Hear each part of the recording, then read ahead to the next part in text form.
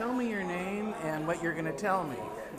Well, my name is Beatrice, and it was Blomquist. It's now Novobilski.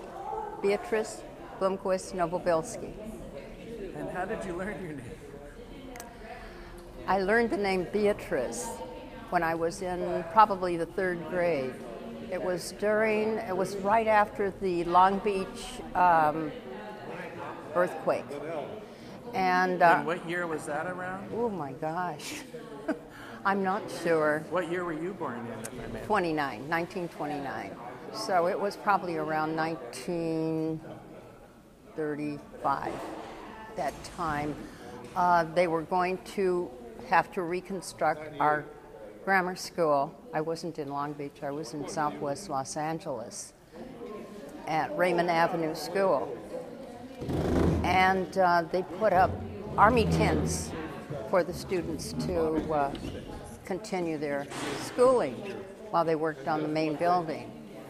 And had a new teacher. I was in the same class I was supposed to be in, and she was taking roll call. So she kept calling for Beatrice Blomquist.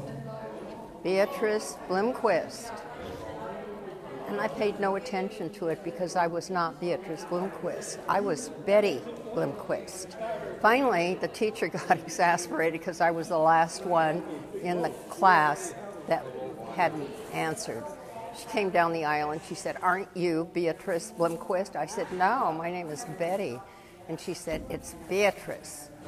So I went home and I said to my mother, "Is my name Beatrice?" And she said, "Yes." I said, "Well, why does everybody call me Betty?"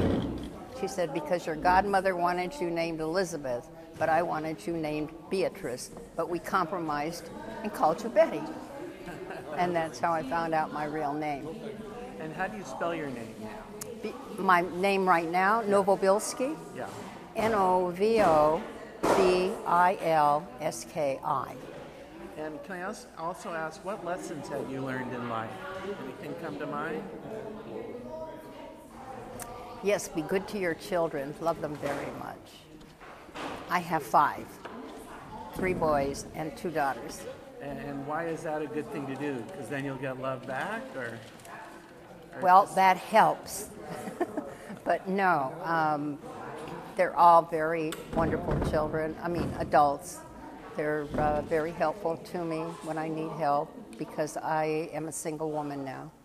And we get along just very well, although they're all over the world. One was in Saudi Arabia working on the oil fields. My daughter, Anne-Marie, is married to an Italian. She works for the United States government on an army base in Vicenza, but lives in Verona. And one is in, the youngest, the baby, who is 55, and now she's going to get married for the first time, lives in Santa Fe, New Mexico.